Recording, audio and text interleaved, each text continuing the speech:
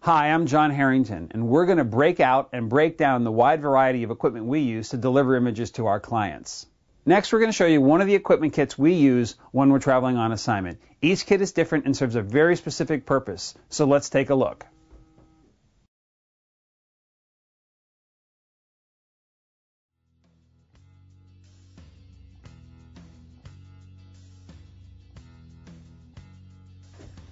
We use a fair amount of 1500 watt-second units as they give off a great deal of power. These are in a medium-sized VersaFlex case.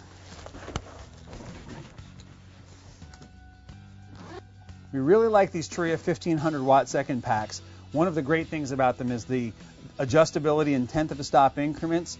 We have an audible signaling telling us the pack is ready. We can slave it if we're not using Pocket Wizards.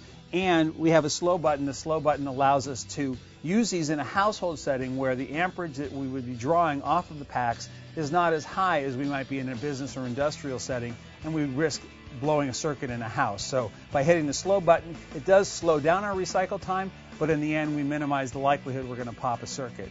There's 3 plug-ins here. This is a secondary unit to what we normally take as our main kit. So a 1500 watt-second pack just allows us to take that much more power with us. So we just carry this pack with one additional head.